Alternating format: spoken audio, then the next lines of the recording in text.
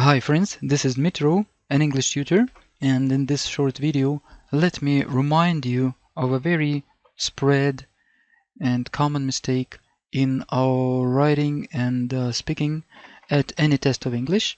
And this mistake eats away a certain part of your score. For some of you this mistake will seem obvious and you can say that, oh man, I know this, so it's not interesting. But I'm sure that a lot of you haven't even thought about it, let alone analyzing why it happens and what are the foundation rules for this and so on. Okay, let me show you something. So let's imagine that you're writing an essay at Duolingo, for instance, yes, or at IELTS. Just a moment, let me show you. So this is an old book about writing in English. It's about almost maybe 100 years old, but it doesn't matter. The principles, I want to tell you that within the last, 90, 100 years, nothing basic has changed in the English language. Yes, the lexics, those vocabulary, yeah, but basic grammar rules, no. Probably there are from 3 to 5 like changes, but so these books are very actual even nowadays. So let me show you something. For example, a person writes, the great event is when the train arrives. Some of you will not even notice this mistake, though it's obvious, it's a crying one. The great event is. When we have is, it means that we have mostly a nominal subject. You see, event is a noun. And so in this case, the predicate should also be nominal, formed on the basis of a noun or a gerund. But not phrase beginning with when or where or to do. So this is wrong. The great event is when the train arrives. If during your speaking, if you say like that, probably you will be forgiven. You will be, let's say, mercied to some degree because it's speaking. It's given a greater degree of freedom. But in your writing, you will be penalized. And so what's the correct variant? And the correct variant is like this. The great event is the arrival of the train. You see, here I have a noun. If I have is, I should have a nominal predicate, not when something happens or to do something, like the great event is to arrive by the train. No, no, no, no. Let's look at one more example. Immigration is where foreigners come into a country. You see, immigration is what? So we should have here what, something nominal, not when or where or to do. So the right variant is immigration is the entering of foreigners into a country. Or probably we can say that immigration is the phenomenon or the process of entering the country by foreigners, something like that. But not when or where or just to do, to enter a country, to enter a country. Immigration is to enter a country. No, no. A simile is a stylistic device used in literature. Let's not delve deep into this, but a simile is when one object is compared with another. Again, I have is, so here I expect something nominal. Let me show you. So the correct variant, a simile is a figure of speech in which one object is compared with another. You see? Or we could write, for example, a simile is probably comparing one object with another, so a gerund. Probably it's not so ideal as the noun, but at least it's not so wrong as to do something.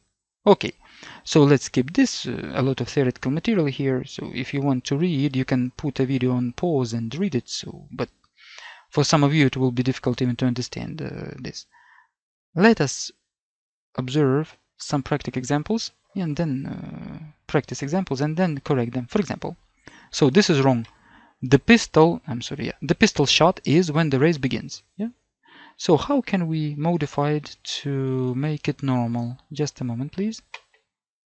So let's think together. Try please to provide your own variant.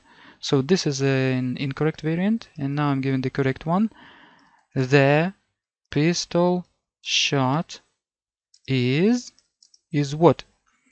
The beginning of the race. Oh, sorry. The beginning of the race. Or you can just a little bit twist it, like the pistol shot signifies the beginning of the race, something like that. But it does not change the principle.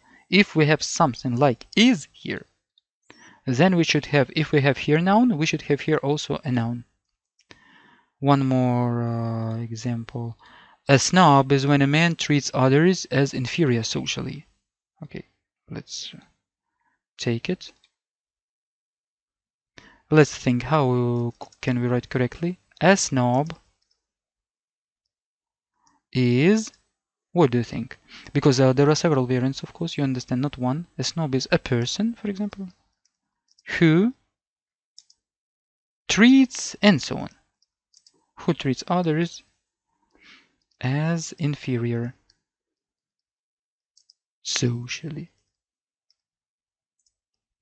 Yeah, here I have a noun, here I have a noun. And a lot of you would say, for example, a snob is to treat others inferior, as inferior. Yeah, so it's also wrong. We shouldn't speak like that. Even more so, write like that. So where we have the original. The wireless telegraph is where messages are sent a long distance through the air. The wireless telegraph is where or when messages are sent long distance through the air. Now, I'm sure you have already guessed about the correct meaning. Yes, the wireless telegraph is, here we have several options. For example, is a technology of, or which, in which, of sending messages a long distance, like la la la la la, through the area. Yeah. Here I have a noun telegraph. Here I have a noun technology. What do we have next here?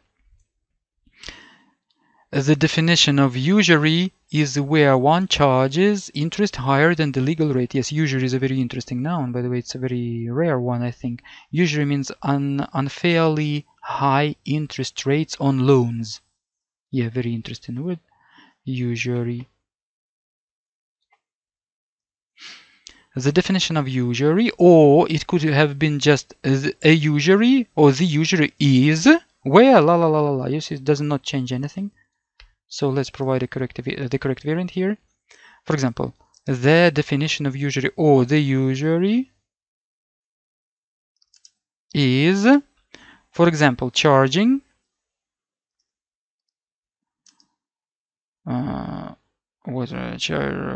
for example, charging illegally. I hope I have spelled it correctly. The usury is charging illegally high interest rates, something like that. I hesitated because you understand we have here several options. The usury is, for example, a phenomenon or a practice of charging, or just the usury is illegally high interest rates without this charging, without this gerund. So you have a number of options, but not where to do, where one does, when one does, or just to do something. And the last, finally, we have what we have, just a moment. Biology is when one studies plant and animal life. Okay, let's borrow this and correct it. Biology is when studies plant and animal life. I hope you have already understood. Yeah, biology is probably the simplest one, the study of plant and animal life. Okay, let's come up with the one or two like more present examples. Let's suppose you're writing your essay and you have a question like, what is your favorite place in your city, something like that. Yeah, and so some guys can write, my favorite place, for example, in the city is where we drink coffee. But it's not very nice.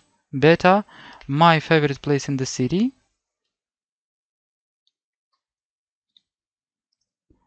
is a cozy cafe or coffee shop where we drink and so on. You understand? Yeah. Again, I'm sure some of you, especially beginners or not so experienced writers, they don't even think of it. They will write like that. For your speaking, again, that can do for some degree. You will be penalized, but not greatly, because it's speaking. But writing, no, try to abstain from doing this because you will be penalized. Here we have a noun, place. Here we have a noun, and you will be ideal. Google is something like unhappy with my. Okay, let it be. Cozy cafe. Because of this apostrophe. My favorite place in the city is a cozy cafe. Or, for example, what is your favorite time of the day? Yeah. For example, my favorite time in the day of the day is when I listen to music. You see? Now the principle, yeah? So let's transform it into something normal. My favorite time. Oh, I'm sorry.